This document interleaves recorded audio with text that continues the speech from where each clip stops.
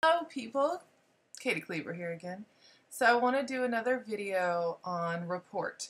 So this report is going to be on an ICU patient. Many of you know I used to work neurocritical care. Right now I'm working in med-surg. And I wanted to provide an example of the difference between the amount of information provided. ICU patients, you're typically hopefully only having 2 at a time, and you still have 30 minutes for report. So in med-surg, you have 4 or 5 maybe, hopefully. And you have 30 minutes to get report on 4 or 5 patients. Now we move to the ICU, you have 30 minutes to get report on 2 patients, hopefully. So I wanted to go through an example of that process. This is my report sheet that I'm going to use, and I'll provide a link to where you can get that and 32 other report sheets for free in the description of this video. So this is my example of a neurocritical care patient report. This is fictional. I totally made this up. I think it all makes sense. So bear with me. All right. The patient's name is James Halpert. And let's pretend I'm giving report to the day shift. I'm the night shift nurse giving report to day shift, okay? This is James Halpert. He's a 74-year-old male. He is a patient of neurosurgery. They are the attending. Critical care medicine is also following, as well as cardiology. The patient's on isolation for MRSA of the nares and has no known drug allergies. Past medical history includes CAD, AFib. He is a Coumadin patient. He has CHF. He had 2 stents placed for an MI in 2010. Diabetes and GERD. So on the first, he had a fall at home, and they called EMS, and he was brought into the emergency department. CT showed that he had an intracerebral hemorrhage with intraventricular extension. An extraventricular drain was placed in the emergency department. His INR was noted to be 3.12. He was given K-Centra and vitamin K in the ED and brought up to us. He was noted to be hypertensive. I think he was around the 200s at that point. They put him on a Cardian drip. He had a central line placed. He was also intubated when he got up to the neurointensive care unit due to his level of consciousness. On the second, this follow-up CT noted that the bleed was extended slightly, and his neuro status declined a little bit. Today is the 3rd, and we're hoping to get an MRI today, but we'll see if his stability allows that. Neurologically, he is not on any sedation. He does not open his eyes to command. When you open with manual eye opening, he tracks and follows on the left side, but does not cross midline. He does not have a blink reflex on the right side, but does to the left.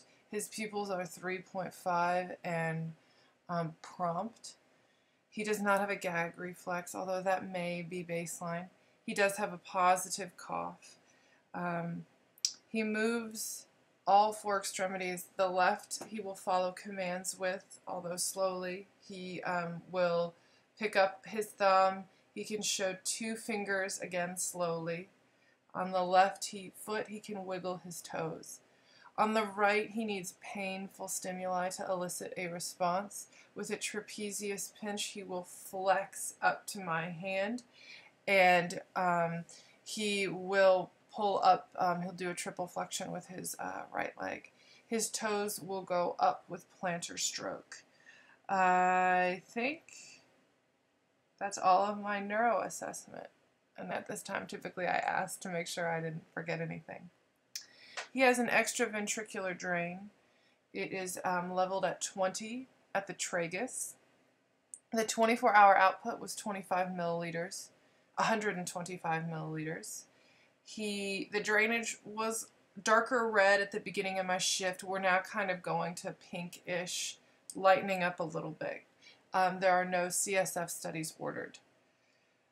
So cardiovascularly, he is in controlled AFib on the monitor. He typically runs 70s, 80s. They want him less than his systolic less than 140. He is on Cardine at 10, and he is also on an insulin drip at 3 an hour. Those are going into a left subclavian. That's triple lumen. The dressing will be due to be changed in about 4 days. He also has a number 18 in the right AC that was started in the ED. We went ahead and left that. It draws blood. It's a great IV. We wanted to leave that in. And I think that's about it as far as that goes. Pulmonary-wise, he is intubated. He's PRVC, PEEP of 5, FiO2 of 40, and then a rate of 16. He's got a number 8 ET tube taped at 23 at the lip. His secretions are kind of thick and creamy. His oral care has been going fine. There's no issues there. Doesn't have a lot of oral secretions. He is coarse throughout, so he does need good VAP prevention. GI-wise, he is on enteral feedings. Those are going through a Dobhoff tube in the left nair taped at 72. He has diabetes source going at 45 an hour, and that's his goal, and he's been tolerating that well. I've been giving meds down the Dobhoff. He has the standard, actually they upped his flushes to 50 Q4, so that's what's going set on the pump. You'll probably need a new bag, and you'll probably need to change the tubing around noon today. He has a Foley catheter with adequate output. His last bowel movement was prior to arrival. He does have bowel sounds. They aren't hypoactive, but they're not as active as you'd like to see. Skin-wise, he has some bruising, probably from the fall to the left side, on the left shoulder, left back, and then left behind the ear. I should say, backing up to the ED, his C-spine was negative. There were no fractures noted. Other than that, he has no skin issues. PRN med-wise, I have not given him anything for pain or sedation. He does have propofol ordered PRN for tube tolerance, but he has not been noted to be in any distress, and probably because of his level of consciousness. He does have PRN 650 of Tylenol ordered for a fever greater than 99.2. His Tmax for me was 100.2, so he did get 2 doses of Tylenol for me. His 24-hour max is less than 2 grams, so we're okay as far as that goes, but he does need some aggressive temperature management. Like I said, he's on the insulin drip at 3 an hour. Your next blood sugar check will be at 8. He got a bath last night around midnight, and he has SCDs for VTE prophylaxis. Lab-wise, nothing was too out of whack at all. His K was 3.8, so per the potassium replacement protocol, he should get 40 milliequivalents today. His MAG was 1.2. He's going to get a MAG rider today as well. We did initiate the bowel protocol because he has not had a bowel movement. So he has Senna and Colace that have been added as scheduled medications, as well as a 9 a.m. Suppository. His sodium this morning was 133, which was down from 135. His INR was 1.2. His platelets were 310. His H&H was 10 and 35. He has Q2-hour neuros, Q15-minute vitals, and he's a Q2 turn. Things I wanted to clarify with the physician today. He probably could tolerate from increasing his blood pressure medications and hopefully weaning down on the Cardine. His wife is at the bedside. She's very nice. His daughter is flying in today, so she should arrive today. I've talked to her on the phone once last night, but she probably will need a more thorough update. And her mom did say it'll probably be pretty difficult for her to come in, and she might be a little emotional when she comes in, so that's just something to kind of be prepared for. So that is my report. At that point, I would ask questions. As you can tell, it's super detailed.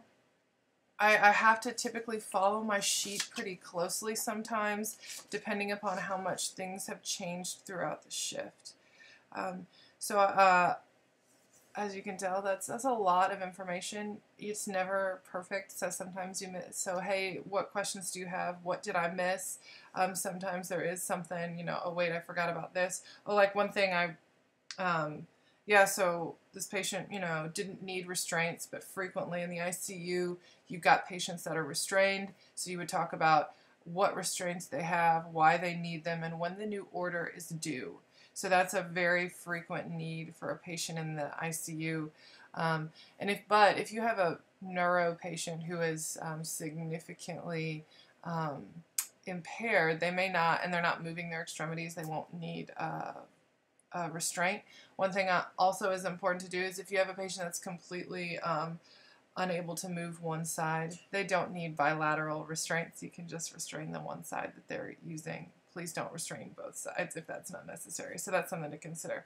So again, here's my report sheet on my fictional patient. I'll put a link to where you can find this, this free PDF on the link to this video. And feel free to check out, there is going to be an accompanying blog post that goes with this, as well as a blog post that goes with med-surg nursing and what a med-surg report looks like and what a what kinds of things a med-surg nurse does throughout a shift. So thank you guys. Feel free to check out my blog and additional resources below this video, and stay fresh.